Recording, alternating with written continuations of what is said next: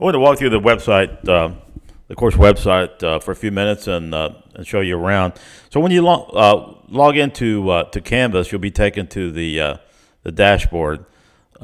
So obviously your courses will be a little bit different than the ones I'm teaching, but the one you want to select is EGR 6083, Quality Control and Improvement. So when you click on that, you're taken to the main course page.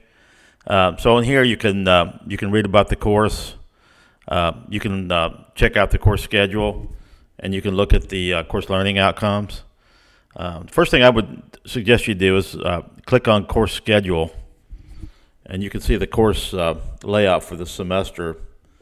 And this is kind of an abbreviated, second summer term is kind of abbreviated. It's not obviously not a full fall or spring semester. So what I tried to do is I tried to line it up so that we'd have about a module a week. So we're going to do six total modules. So on the left-hand column, you can see the date that you should be in the module and what you should be doing during that week. Read the syllabus, take the syllabus quiz, check out the textbook, chapters 1 and 2. On the far right column is the due dates. So you can go down through here. You can see that some modules, for example, the Module 1 has a quiz. Module 1 has a case study that you have to submit. Most of them are like that for the modules. There's a quiz, there's a case study that you have to complete. And there's also a discussion board that you have to post in, and you have to respond to a fellow student. So let's click back to home and go back to the main page here. You can access the syllabus from one or two places. From the main page, if you click on syllabus, you can also access it over in the drop-down menu. But if you click on syllabus, it'll take you to the syllabus. So I encourage you to read over the syllabus and become familiar with it. It's got my name, my office number, my phone number, and my email address. It also has the textbook that we're going to be using this semester. This textbook is, we're not going to, you can use any previous edition of the textbook as well. So if you find a cheaper version on Amazon, I encourage you to use that. We're really going to reference the book, the reference material of the book, and it's a great book. It's kind of hard to read in areas, but I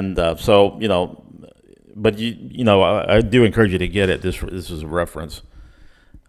You can click on Amazon. It'll take you to the Amazon link where you can find the textbook. And again, there's previous versions of this. You can get an e-textbook, or you can get a paperback. Those are fine. There's previous versions out there. This is probably the 8th edition. There's a 7th edition and the 6th edition. They don't change a whole lot. You can see how your grades is totaled in the class. It's 60% is based on case studies. 20% is multiple choice quizzes. Each module has a quiz. 10% is discussion group participation.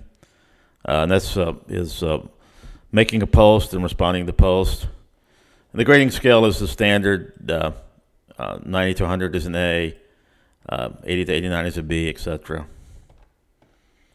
So if you click on modules, that takes you to actually the things you're going to be doing in the course. You can see getting started. You can read over some of the student policies, university policies. Minimum technical requirements, let's take a look at that for a second.